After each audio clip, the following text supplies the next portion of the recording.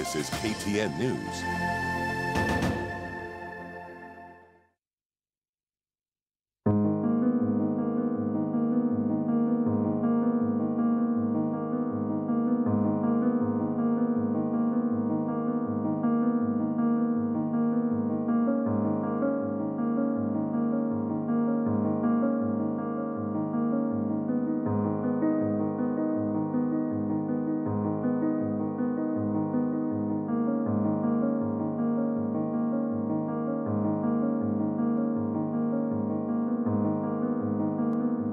This Kakamega forest will be there because it has been there. It was there before gazettement, it was gazetted. We know the forest must not be touched. We know nobody should go in the forest and come out in a lorry of logs out. Everybody has interest in the forest, interest in seeing the trees standing. Yeah, which is good. We embrace that.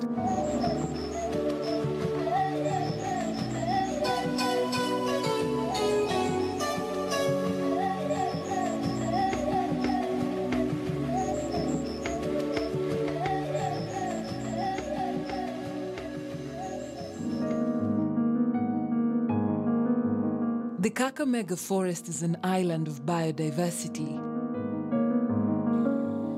The ecosystem is home to a wide variety of flora and fauna, species that cannot be found anywhere else in the world, spanning 23,000 hectares. The northern part, 4,468 hectares, is the Kakamega National Forest Reserve, a protected area managed by the Kenya Wildlife Service. The rest, the southern side, which stretches even to Vihiga County, is managed by the Kenya Forest Service.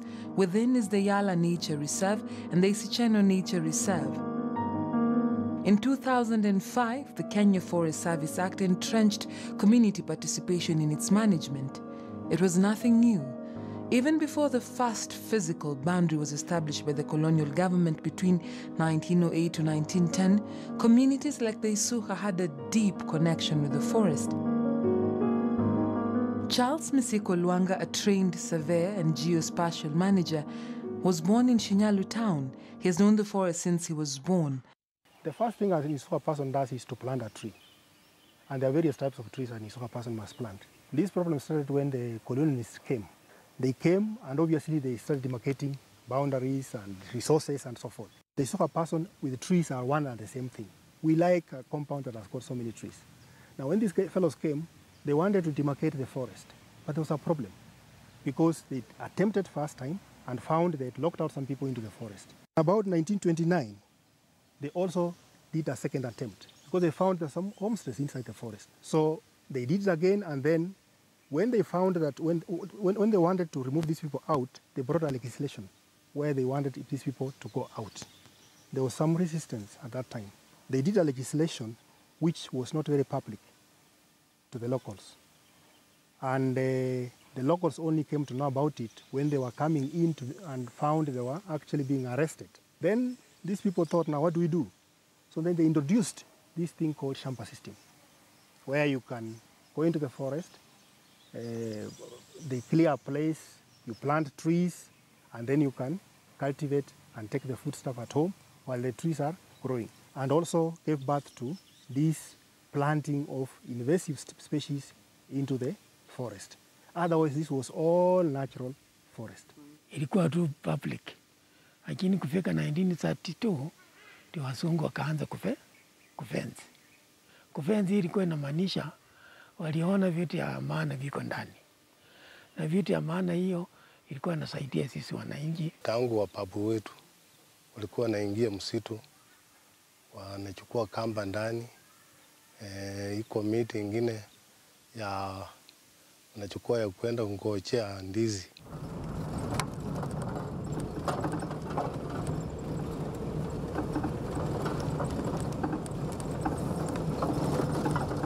It's still quite early in the morning, 8:30 to be precise. I've been going around the forest, just looking around, trying to see what happens on a typical day.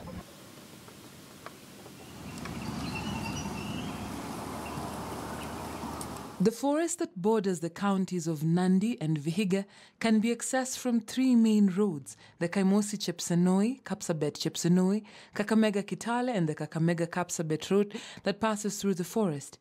As we traverse through the Chirubani area, a pocket of the forest in Munyu sublocation, Shinyalu sub-county, the definition of just a group of trees fades. George Aimo is the Kakamega Forest and Station Manager.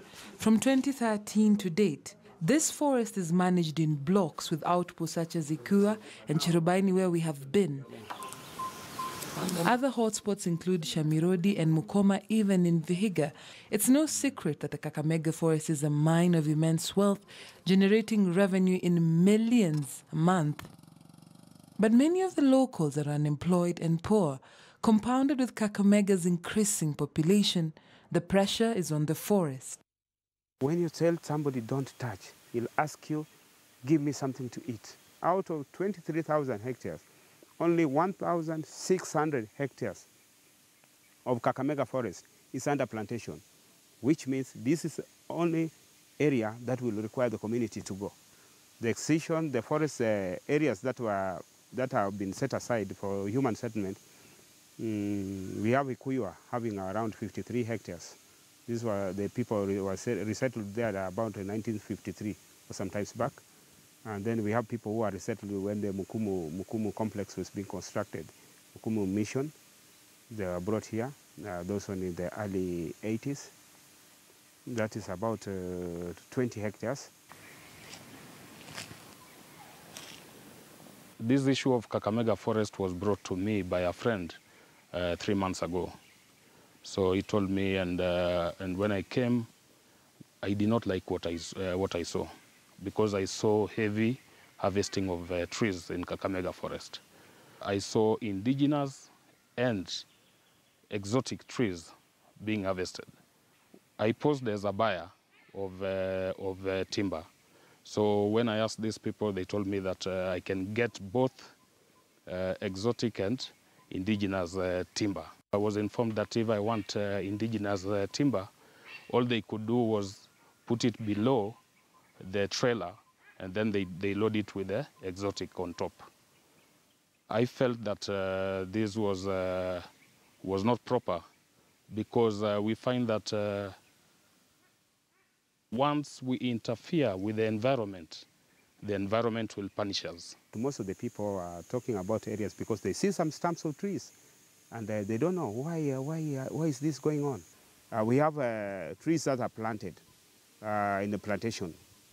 So in the plantation areas, this is areas, we call them industrial plantation areas. They are planted for a purpose. There are trees that are planted for protective purposes. This is in fragile ecosystem. There are trees that are planted to be harvested. These are the areas where you'll find the power source and the machineries entering the forests and removing these materials. That is within the plan. They were stipulated in the plan that we are going to harvest this tree after a given period of time. For example, cypress and pine are harvested at 25 years. If you have seen a cypress plantation, if you walk down the ground, you'll find nothing grows. Nothing grows, because those piney leaves are actually poisonous. A forest has got 3 levels. We've got the understory, which is like this grass, which is actually where the forest ecosystem starts. Then you've got the mid-story and the upper one. Then you bring in an invasive species.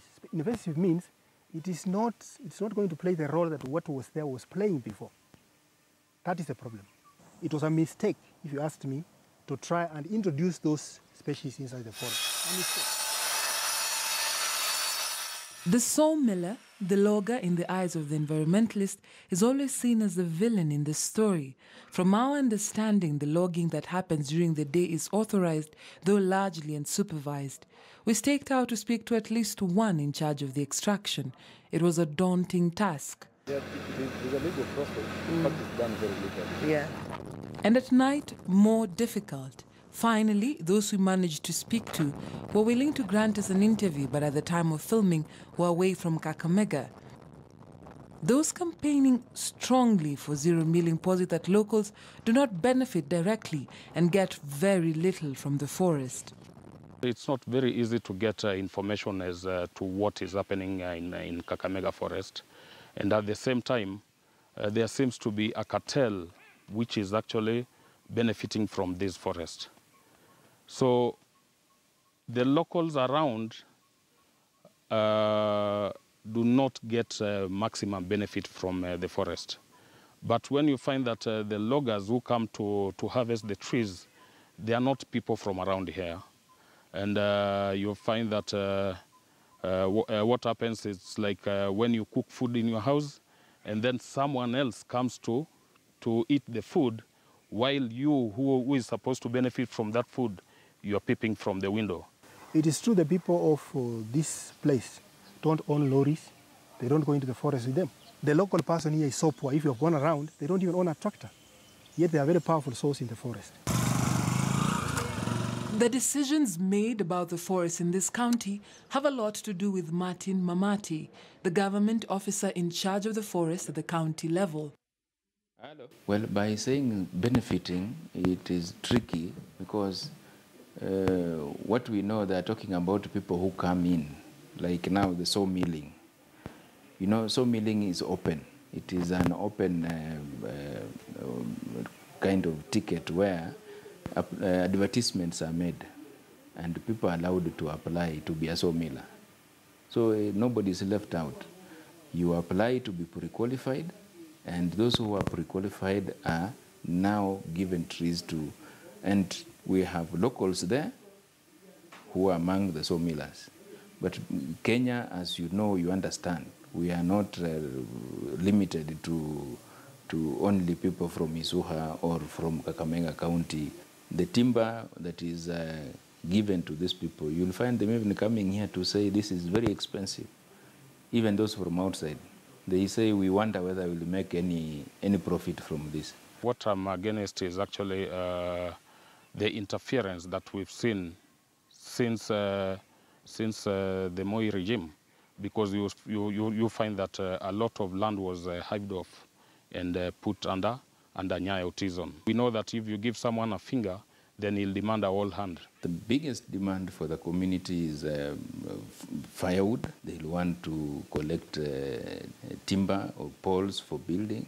They'll want to enter the forest anytime they want and collect anything. They'll want to graze the animals anywhere, anytime. But you see, we have controlled grazing. We have to graze animals in areas that are permitted. The biggest threat is charcoal burning and not logging. To us, charcoal burning is bad. In fact, it is one of the most dangerous things, because somebody fells a tree down and then sets fire. When you set fire, it means that all of that, the soil structure is interfered with, the tree is interfered with. Somebody may cut a tree aged 100 years. You see, that's really dangerous, because a tree has taken 100 years, and then somebody cuts that tree and prepare charcoal. Policing this vast forest land is difficult but not impossible. The Kakamega Forestation has 25 ranges. That means that one ranger on average has to manage 600 hectares, a vast expanse. The community also has its scouts, but are stretched to deal with offenders such as pit sowers. Arrests have been made. In just 2015, there were 100, Shamiloli accounting for half of the arrests. Prosecuting remains difficult, especially when the offenders are underage. You see, this, I told you the area is big, and the station requires a four-wheel vehicle, four-wheel drive vehicle, because you see the roads are not very good, and also passing through the forest, moving from here to other areas over 20 kilometers. So one thing, we need a mobile vehicle. Not only mobile, but a four-wheel drive vehicle. Kuna mti yenye inaitwa Erythrina albicini kamurembe. Hiyo miti ndio ilikuwa kitambo. Vijana wale walikuwa na wamevimba hizi mambo. Sasa ilikuwa dawa nyingine hakuna ya kutibu hiyo. Lakini walikuwa naambiwa watafute kuni ndogo ndogo kama 10. Alafu wanaenda kwa huo mti. Sasa wewe ukikimbia tu round, ukihesabu. Ukifika tu round 10 unatupa hapo hiyo miti na unaenda kabisa na usiangalie nyuma tena. John's training was refined by the Kakamega Environmental Education Program KEEP, but he, like many, understand that the forest has changed. Tofauti iko sio kama ile zamani, unaweza kutembea hatua ndio ufikie mti wa kienyeji. Zamani tulikuwa tu tumeingia tu haraka, hata hizi madawa mtu alikuwa tuchukua tu haraka na anapata. In 2014, a number of professionals from the community came together to form the Shinyalu Professional Development and Support Network. Their position is that the natural resources management planning around the Kakamega forest does not look at the wider socio-economic implications. Even with the participation of other community-based organizations like Muleshi and KEEP, the ecosystem, they say, has been decimated and contaminated by exotic species. That the short-term monetary benefit cannot compare to the environmental value of the forest, Charles Lwanga, their chairman, believes that things are getting worse. The findings from satellite images suggesting that as at 2010, there was less than 50% remaining of the Kakamega forest ecosystem. We suspect, or we got some evidence. First, personally, with some of my friends, we went and used a technology that can look at the forest the way it was, because the forest boundary is mapped. And then using that technology, you assess the trees, how they are spread. Then it brings out the picture. There's a problem, because from this technology, we call it GIS. From this technology, you can see there are patches here, these are natural trees, these are artificial, and so forth. So if you assess the percentage, you see it's less than 50%. That is a problem. Whoever talks about the size of the forest shrinking, I don't know, but what I know, the boundaries of the forest have remained almost the same. Somebody says it's being destroyed, let him shout so that people may hear the noise. But the noise becomes louder. Lwanga says it's not just about cutting trees, but the effect that it has on the two major rivers, the Isihu and the Yala, the regular rainfall patterns being experienced. He would rather Kakamega forest be exploited naturally for the benefits that are not necessarily visible to the naked eye. There's a lot of carbon that is emitted from this forest, and this carbon, it has been measured. There is a CFA that came up with that with a partner. They partnered on carbon, we call it carbon trade. And so the Kenya Forest Service assigned the money area for management and rehabilitation and management, so that they can get carbon credits from that area. But because of that kind of carbon trade being shrouded in mystery, and a lot of some issues are not very much known. How many years would it take to clear this forest completely? I tried with my friends to try and project. You may have some trees still standing up, but the density will not be the same. The Shinyalu CBO, partnering with local leaders, came up with a petition and presented it to the Parliamentary Committee on Environment. What they want was clear. The logging to stop, because it's unsupervised. First of all, do what we call species count. Species count is a technique we use, and we'll have some, like an area view. Then the system will map. Based on the reflective index of each of the trees, we can be able to tell this is species, this is species. Then we can see the entire thing and see, okay, what are we managing? Ours, as Kenya Forest Service, is that these are areas that have been set aside for production.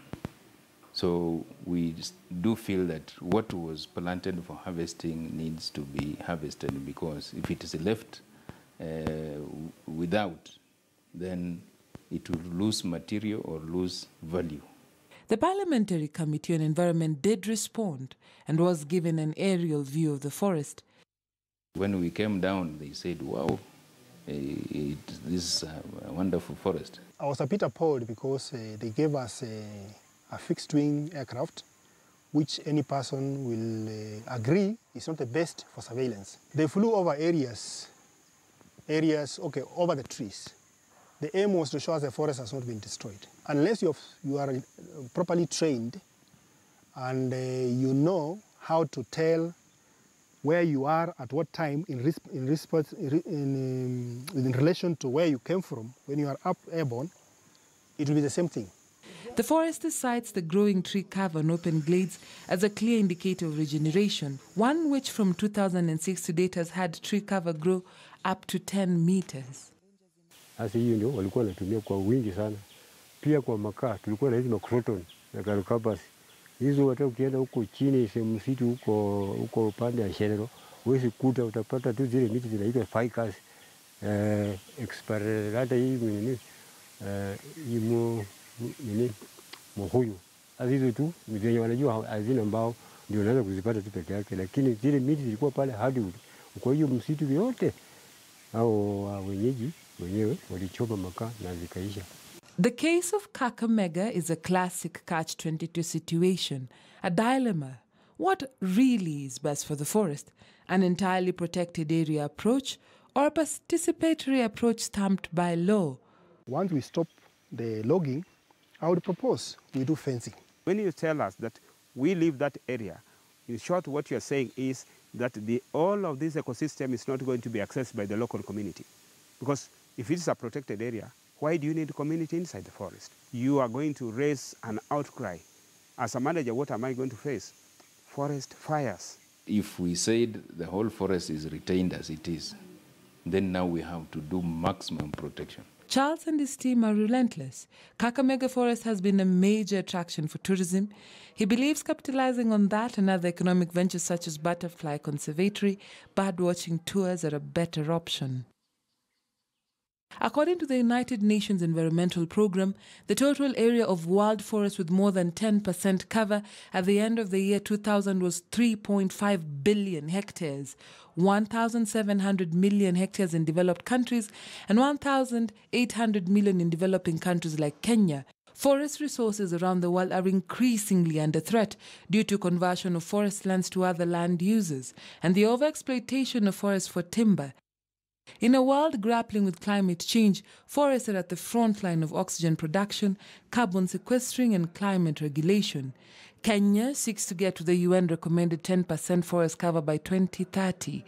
13 years can only make a difference if they are steeped in goodwill and environmentally sound national policies. We should not only talk about destruction, we should also talk about rehabilitation, because that is what is important, restoring it.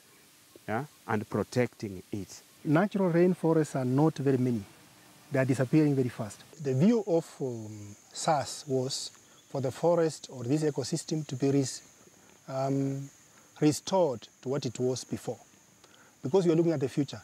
After us, our children, they should be able to see it. Generation after generation has been handed down this tropical rainforest. This tree, Mama Mutere, is said to have lived to up to 400 years, a witness of the change that has been here. What this forest is now is not what it has always been, but as the years continue to go by, will it still survive? Mama Mutere, also known as the mother of all trees, fell in 2014, bowing out after close to 400 years. A slow and ominous death after its parent tree Amisopsis emini dried out. Even though it remained upright, it was losing its leaves and bark until its rotten roots could no longer support it. But is this a deeper reflection of the entire ecosystem? The community demands are increasing, needs more immediate. Those calling for the forest to go back completely to what it was are asking for something very difficult, but not impossible. Others want the status quo. What remains constant is that Kakamega rainforest is the only national resource of its kind. Its course, its survival, is hinged entirely on our choices. Dorcas Wangira, KTN News, Kakamega.